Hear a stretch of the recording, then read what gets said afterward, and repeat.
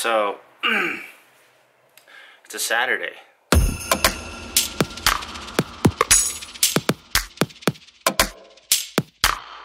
Did my morning rituals. Had 2 bowls of cereal. I usually have Spam during the day, but slept in an hour. Yeah, so now we're gonna do some fun stuff. Hopefully there's fun stuff, but before that, it took me like 30 minutes to try and find my keys, and found out I left it in the car overnight. I was talking to my friend last night, and I was in the car for a bit, and I must have just went back in and left it in there. Stupid me.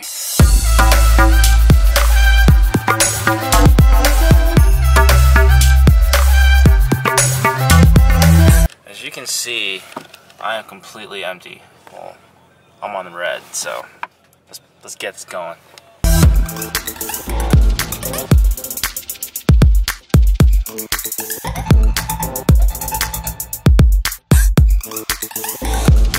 Oh, you just gotta love Costco. Good old Costco.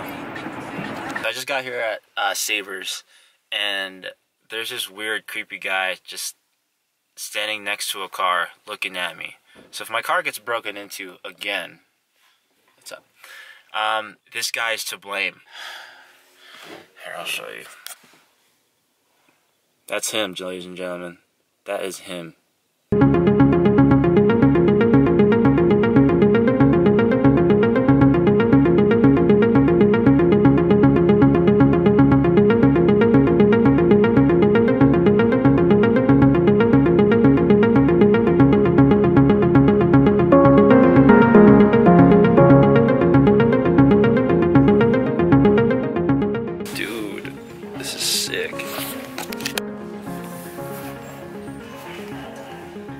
Look at this.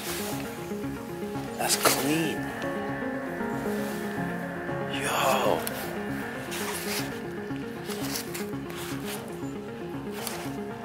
$8. Check out this beauty. That leather is insane. But look. United States Air Force. Is this real? It feels real. No tags. Oh, that's stitched in. That's dope. What is that? Yo. Is this real? It's really nice. Oh. I think I'm gonna cop this.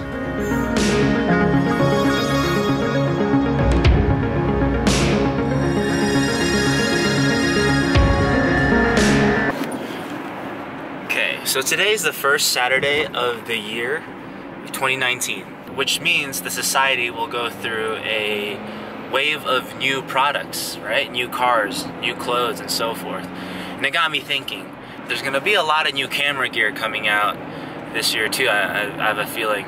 Last year, like, you know, at least on the Sony line, there's the a7III that came out. Zio and Crane came out with the Weeble Lab. And so it kind of got me thinking, because about 3 years ago I bought the a6500. I really like that camera. I feel like the autofocus is just a lot better than the 80D or the 70D. It has in-body stabilization. It's small, it's compact, and you know, and especially for travelers. Lindsay and I, when we travel the past couple of years, like that camera just fits in my pocket. Unless if you have a big lens like an 18 to 105. Other than that, I mean, it's not heavy. You can get some really good footage out of it, shooting in 4K and then compressing it down to 1080 if you want to. I do that most of the time. That's what I want to get into.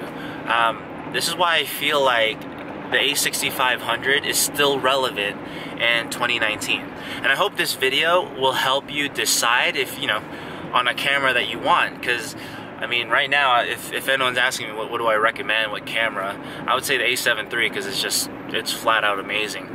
But if you don't have $2 grand to fork up and you don't want to spend a lot of money on lenses, especially full frame lenses, I would go the a6500 route. It's a really good B cam too, and I've shot it with interviews. I've done commercials with it too, and it's just amazing. Okay, so Lindsay told me not to get anything, but I did anyway. But I'm gonna give it to her because it can't fit my head. I have a lot of hair, but she's gonna like it. Hopefully she won't get mad. Hey Lindsay. How you doing?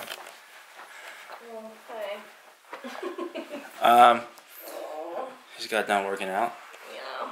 You know how you said we shouldn't get anything? Oh my gosh, what'd you get? I bought something, but it's for you. Whatever. No, I promise. I probably ate half of it and said it's for you. No, it's actually a really cool find. What is it? You ready? Ooh. That's awesome. I know. It's legit too. That is legit. And look at this. The swoosh mark on the tab. Oh my gosh. This is in such good condition. Okay, now before I go any further, I just want to share with you my history with filmmaking, or rather just the equipment I've been using. So about 7 to 8 years ago, I started out with my dad's camera. It was a Nikon D90, and it actually had a video feature on it. I wasn't too much interested on the photography side, but I just wanted to make films.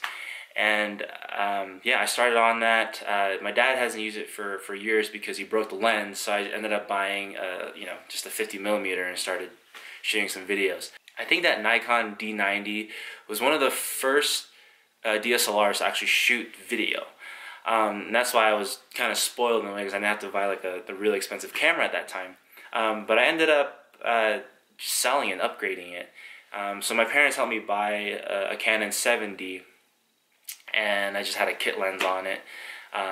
But what I did was, with that money, I sold it to one of my good friends, Mike. If you're watching this, hopefully you still have it. And then ever since then, I've been using the 5D, I've been using Blackmagic, I've used the a6500, so I've Sony, sorry, and then I've just been back and forth on that. And I made the switch from Canon to a6500 when my camera got stolen.